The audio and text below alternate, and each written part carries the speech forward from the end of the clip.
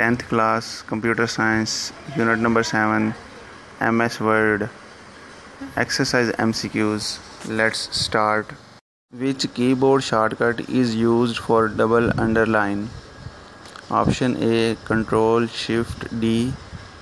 Option B Control left angle bracket.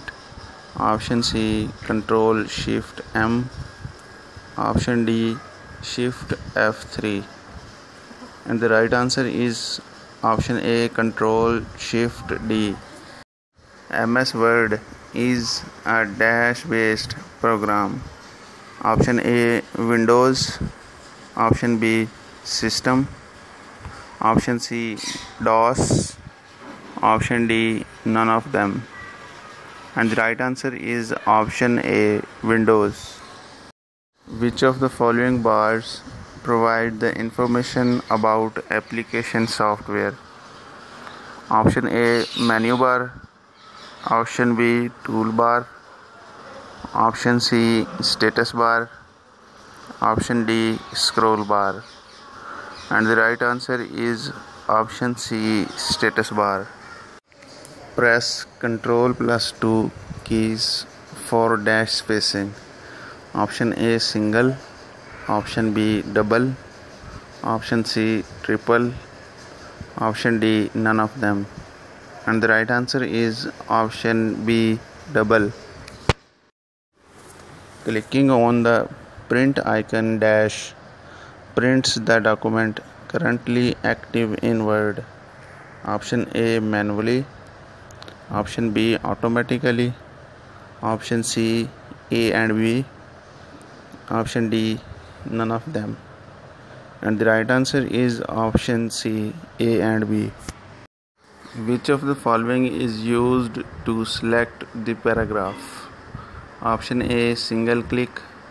Option B double click. Option C right click. Option D none of them. And the right answer is option D none of them.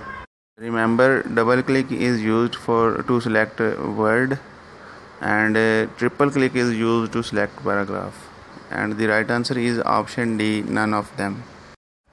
Control Y is used for option A undo. Option B find. Option C page break. Option D redo. And the right answer is option D redo.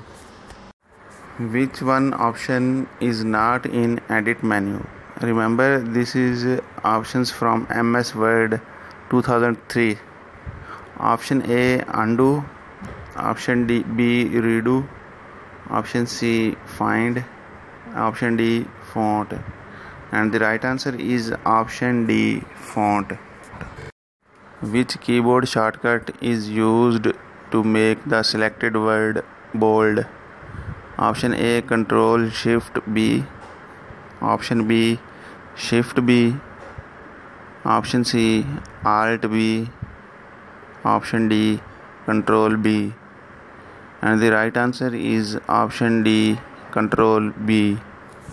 Thank you very much for watching this video. Please share this video to others. If you have any question, please ask in comments. For more videos, please subscribe my channel, like video, and press bell icon for new video notifications. Thank you very much again.